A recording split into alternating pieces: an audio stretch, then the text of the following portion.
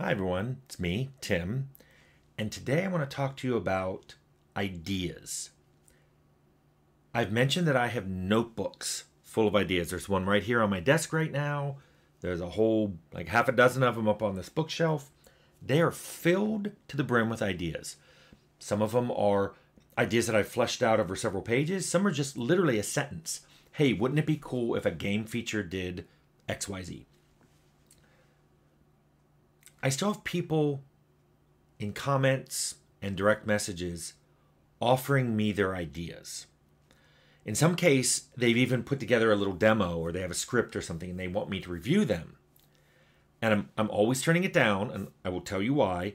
It's a dangerous thing to do. Most companies have a rule that they're not allowed to have anyone at the company look at unsolicited submissions.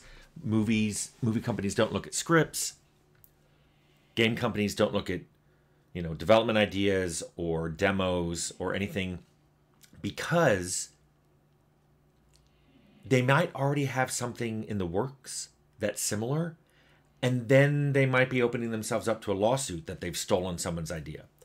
Now, and I've told you how many books I've got that are page after page after page of idea. I guarantee if 100 of you sent me a game idea, I'd probably match up on at least one of you, and probably a lot more than one. So it's super dangerous to look at someone's idea. But I want to kind of talk about more than that. I want to talk about more than me not looking at them. First of all, let me state this just outright. I think it's very sweet that people are sending me things, and I know you would love me to look at it. But there's also this weird attitude that comes with just a tiny fraction of a few of you. Some people are acting like their idea was the really hard part. Like just having the idea was most of the heavy lifting. Or a second attitude I'm encountering is people go, here's an idea I had. You should be really grateful I'm allowing you to hear it. As if I should be thanking them for allowing me to see their idea. Whoa. Let me just say that, over the years, I could go to lunch with other game developers, and then that hour, I would hear a dozen good ideas. They would start talking about the games we're making and other games and games they've played, and then game ideas they've had on their own. And ideas are not the hard part. And I've said this before, so I'm going to say it really loud and clear right now. Ideas are a dime a dozen. Ideas are the easy part. Ideas on their own are so cheap that they are nearly worthless. Worthless. I feel bad saying it that way because I know some people are going to get really irate that I'm saying this, or their feelings are going to get hurt. But I feel like some people aren't hearing this. And I've tried to be really circumspect about it, but I feel like it's just not coming through. So again, ideas are nearly worthless.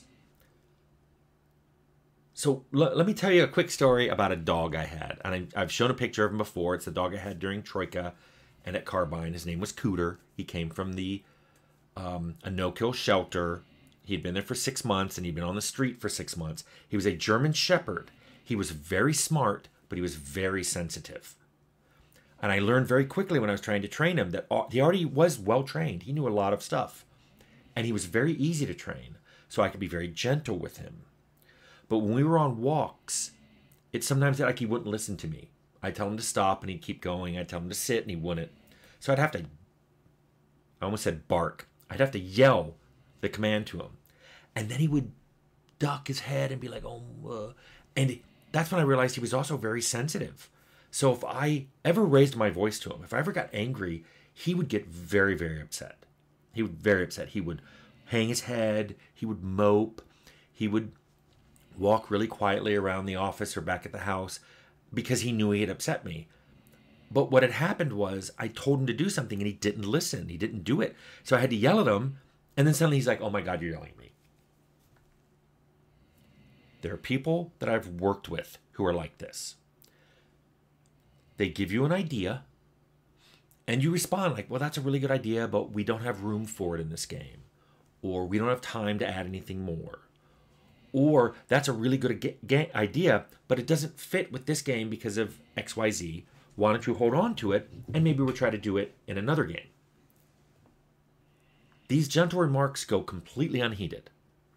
And the next day, they're asking about their idea again. Or they bring it up in a team meeting. Well, I still think we should do this. Finally, I have to be super direct with them. We're not doing it. It's not going in the game. You need to stop bringing it up. And then they get all upset. They're really hurt. They're like, you were brutal to me. Sometimes they've complained. And I've had to go to my boss and go, look, I've literally talked to this person 5 times about this idea. I've explained why it doesn't fit in the game. I explained why we don't have time to do it. I explained why the existing feature connects to other features better. They don't hear it. I thought first they didn't agree with me and they were just going to go, okay, I'm going to keep saying this idea. But they literally didn't hear me. They would bring up the same idea and say how great it was. And I'm like, but it doesn't work well. And they'd be like, I mean, like, you've had weeks to think about this. You should have a response that's better than that. And my point here is having to be brutal with someone to get them to hear you is an awful thing to have to do as a manager. And sometimes you have to do it. And I will tell you that of all the different types of people I've worked with, people who lie, people who are lazy, people who are just trying to do the bare minimum of what they want to do and skate by. These people who don't hear you until you are brutally direct are probably some of the most annoying people that I've had to work with, because they force you to be unkind and then blame you for it. It's you can keep saying your gentle responses and it doesn't sink in. And it is a frustrating way of working.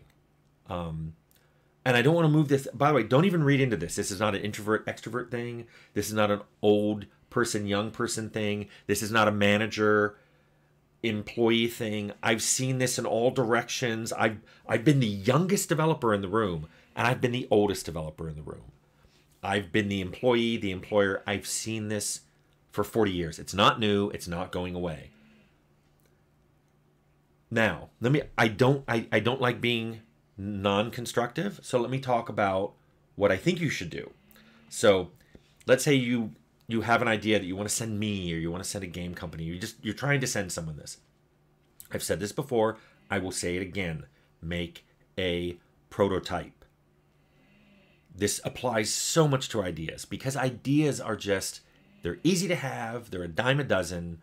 I have 12 good ideas before breakfast. I should have 12 ideas before breakfast. One sometimes is good. What you need to do is you need to figure out a way of expressing your idea as a realized feature.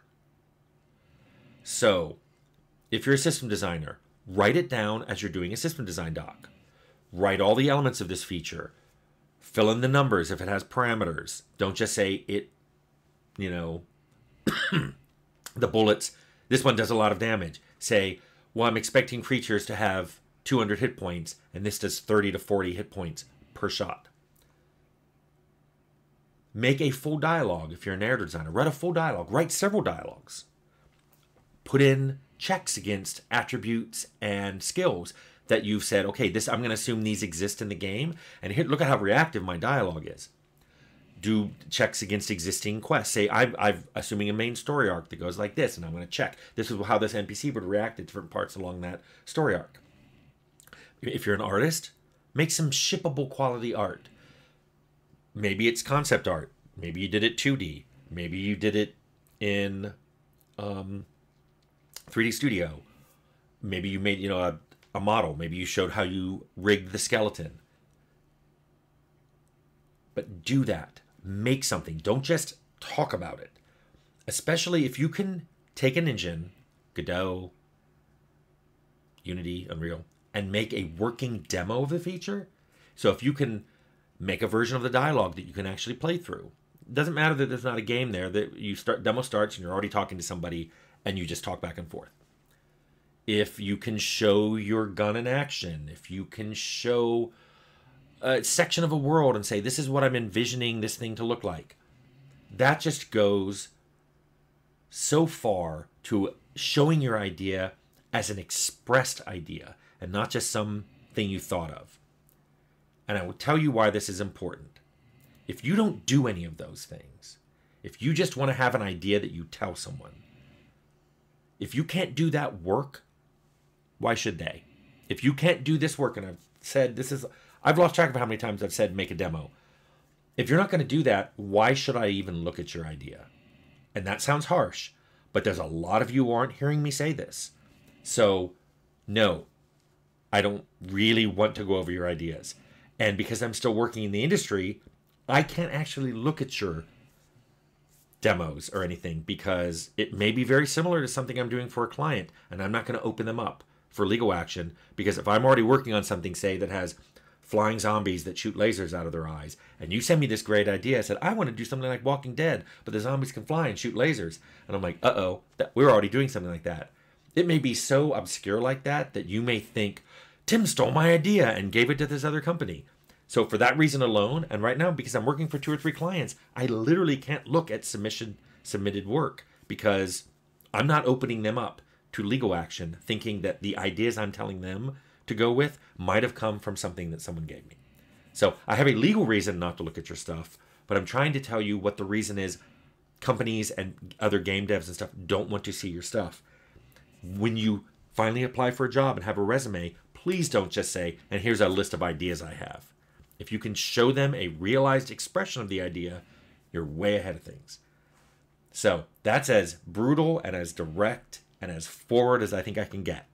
So I hope you get the point of this video, which is I can't look at your ideas or your demos. And when you submit them to companies, do it as part of your applying for a job. Don't just say, hey guys, I think you should make this game, because they're probably not going to look at it and they're probably going to send it back unopened. Anyway, I hope this was a positive spin on this concept. It's as positive as I can make it, but I hope people hear me. Thank you.